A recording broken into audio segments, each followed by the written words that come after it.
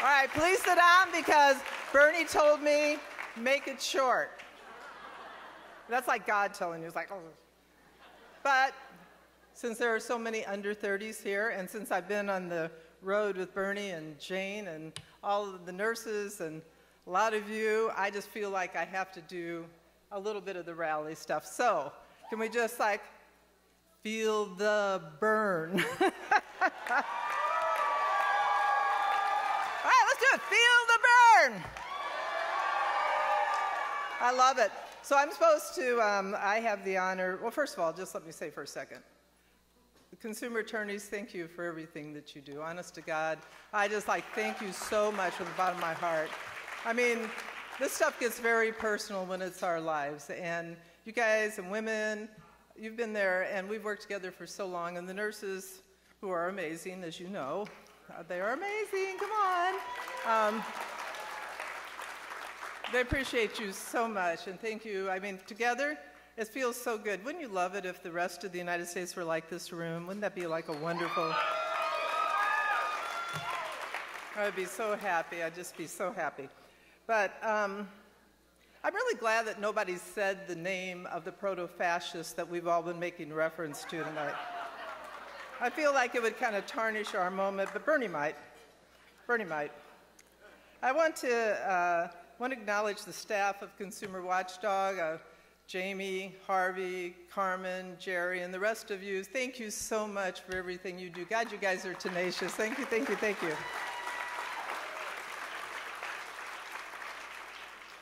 You know, we do have a single-payer bill in California, and the state senator is here tonight.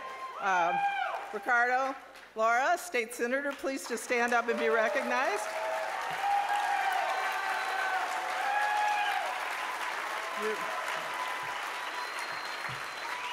We're going to do it here in California, and we're going to take it to the rest of this nation, and we're going to do it, right? Right? Right. All right. So I am supposed to introduce Bernie and Jane, our recipients. Okay, so like what hasn't been said about Bernie Sanders? That's like, that's hard. Okay, so every day, if you want to know what to say about Bernie, you just have to open your iPad, read the newspaper, read a magazine, listen to the radio, listen to a television program, listen to a gossip columnist, and you know everything there is pretty much to know about Bernie Sanders. But I'm gonna fill you in on a secret. Bernie is the most popular politician in our country. Do you all know that?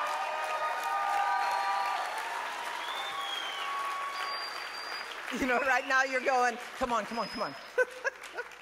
And that's for one simple reason.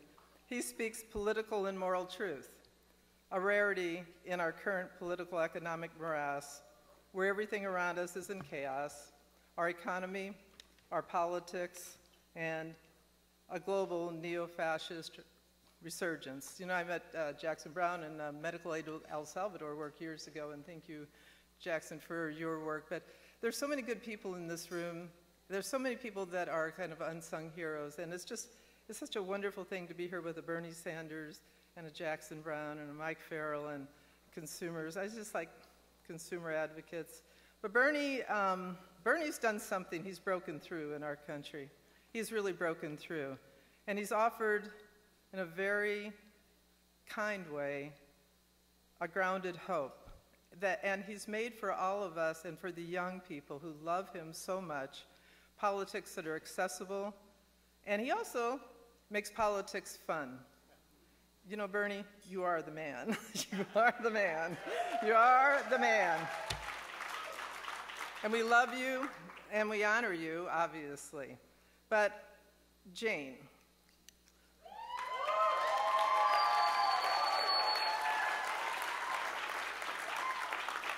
All right, so confession, I love Jane Sanders.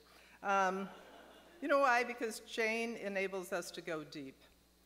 She challenged us to think about the more profound questions, and seriously, so if all of you who haven't had the experience of Jane need to, she goes to the larger issues, like what is the truth?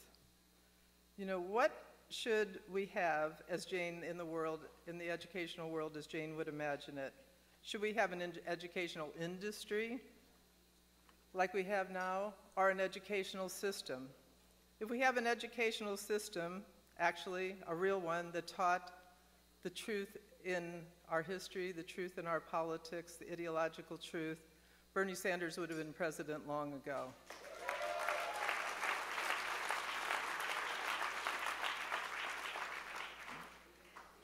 And I'm really very honored tonight to actually break kind of the news that Jane has formed this incredible educational institution called the Sanders Institute.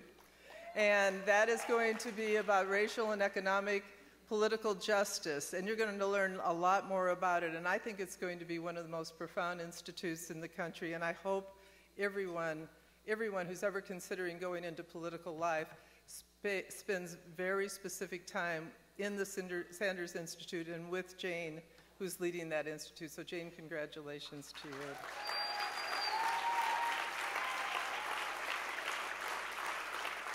For all of us who've been on the campaign forever, and continue to be, it's a campaign for justice. It's not about an office. It's about human suffering, human misery, and the alleviation of all of that.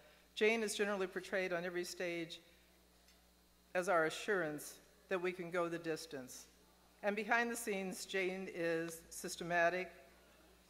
She's just insisting on an educational system where people who lead as well as follow understand alternative ideologies and strategies for our lives. She wants us to think deeply. What is Bernie talking about when he's talking about economic inequality? What is Bernie talking about when he's talking about social democracy, our democratic socialism? What are these things? What does it mean, and why is it important that you know that? Jane's an educator, and she's deadly serious about it. She's got a great sense of humor, and she loves exposing the myths of the ruling ideology that harm everyday people. Jane is one of the people, trust me.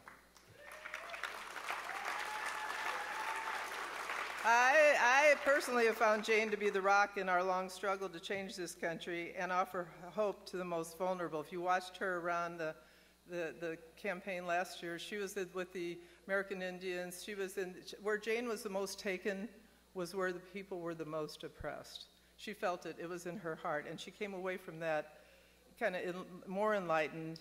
And it affected her so deeply, and I watched that.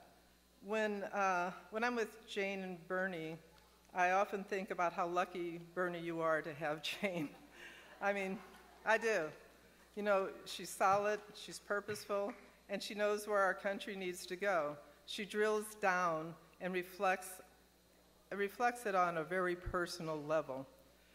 You often hear people in political life tell a story about, oh, I met a sick person, or, oh, I met a poor person. I mean, it's really the most irritating thing that politicians do in my book, because I hate the stories about, I saw little Ginny and, or whatever they're talking about. But it's like they've never met a real person before. It's like, real people. In spite of their years in Washington, D.C., both Jane and Bernie are of and about the people. They keep it real.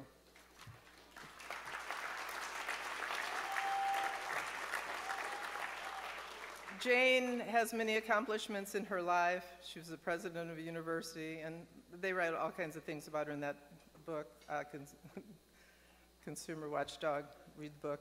But I just wanted to take this time to appreciate who and what Jane Sanders is and what it means for our grand campaign and movement for social justice and change in this country.